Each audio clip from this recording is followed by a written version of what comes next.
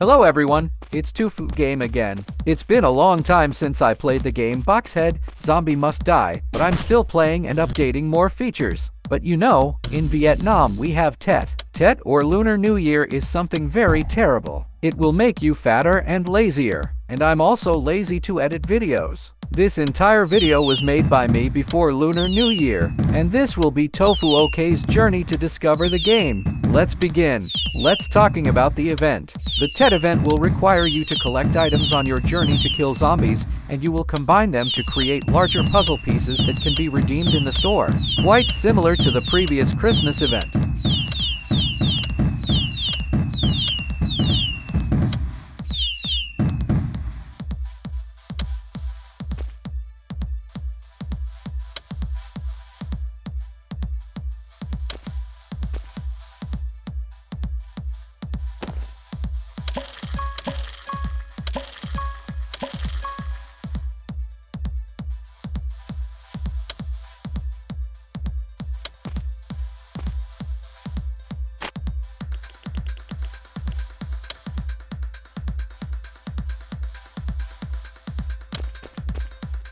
Previously, I made a clip in map episode 2 of this game.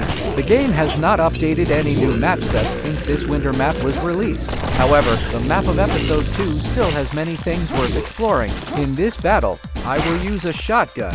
This is my first legendary long-range weapon.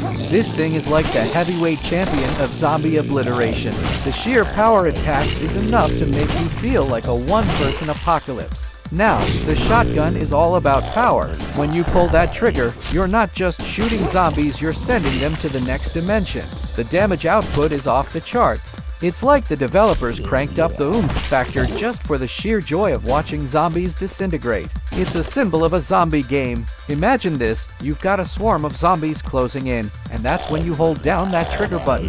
That's the sweet spot. You release this hailstorm of destruction, a cluster bullet extravaganza that turns the undead into minced meat. It's like unleashing pure chaos in a can. Boom! Bye-bye, zombies. When you pull that trigger, you're not just shooting zombies, you're sending them to the next dimension.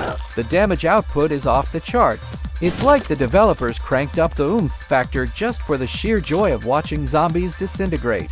And there's always a but, right? The range isn't exactly sniper level. You can't be popping heads from a mile away with this bad boy. No, sir. You've got to get up close and personal. It's like, hey zombies, meet my shotgun in your face. So, it's a bit of a risk-reward situation. You want that raw power? You gotta earn it by getting dangerously close. So, when you're out there battling the zombie horde, it's all about mastering the art of decision-making. Go big for that powerhouse shot or play it smart with the scattered approach. The shotgun adds this layer of strategy to the chaos, making every encounter a thrilling dance between destruction and precision.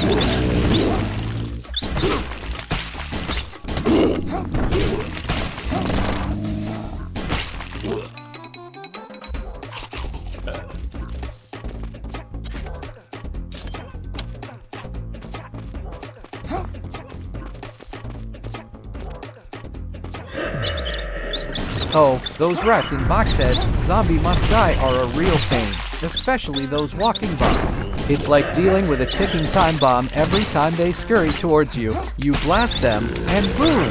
They explode into pieces, turning the whole area into a zombie minefield. Talk about adding an extra layer of chaos to the game. But here's the thing that can drive you nuts, those radioactive mice. They're like the glitchy gremlins of the game. You shoot them, and suddenly they're immortal. I mean, come on, that's just not fair. It's like they've got some secret zombie superpower that makes them immune to everything. Even the automatic shooting machines throw in the towel. Imagine, you're there, trying to survive the zombie onslaught, and then these radioactive mice show up, messing with the natural order of zombie elimination. Your trusty automatic shooters, those loyal companions, suddenly decide these mice are off limits. It's like they've gone on strike or something. Now, I'm not sure if the game devs have fixed this issue yet. The rats will become immortal. Even the automatic shooting machines that follow our characters will no longer shoot at them.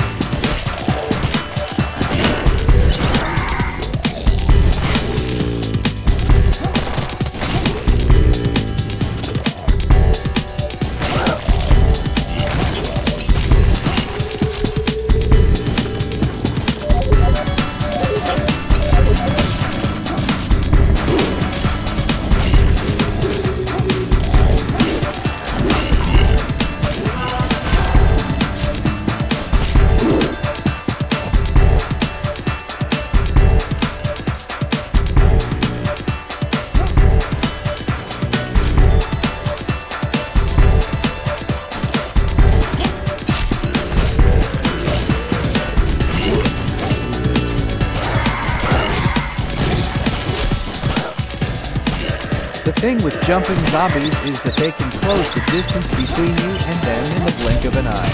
Regular zombies, you can kind of predict their shambling pace, but these jumpers, they defy the laws of undead physics. It's like a surprise attack every time they spring into action. But you know what they say, higher risk, higher reward. Taking down jumping zombies can be super satisfying. It's like a zombie whack-a-mole in the sky. So, keep that trigger finger ready, stay nimble on your feet, and show those jumping zombies that the ground is where they belong, not mid-air coming at you. Stay alive and keep the undead on their toes.